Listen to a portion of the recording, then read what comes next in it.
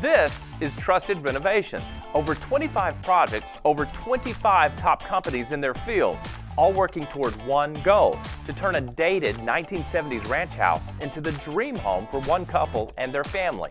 Here's just one of the companies who took on this amazing challenge.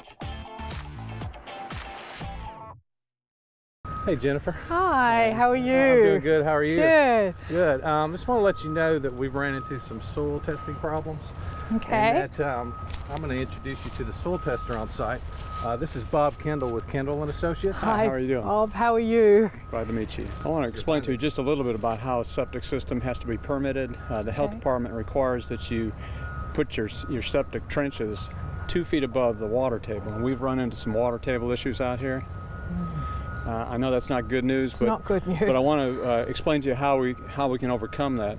And on this property, you're going to have to put your trenches at a shallow depth to stay above this water table. Billy and I will consult about what the best solution is for the type of system you need. What we do is deal with the health department to get your permit.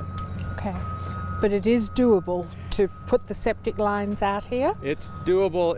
It'll take what we call an alternative system, a pump that will have to lift the effluent to a shallower depth so that you can stay above this water table. Okay. Now, by raising that to the drainage pipes to a shallower depth, is that going to make it difficult for any landscaping or anything I do out here?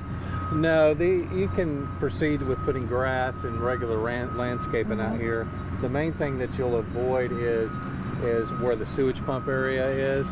You need to keep that area clear. But as far as where these leach lines or this drain field is going, you'll be able to plant and have things like you normally would. Okay, so all I care about is that it's doable to move those lines, because a big part of purchasing this home was to move the lines out here so we could put a pool out back.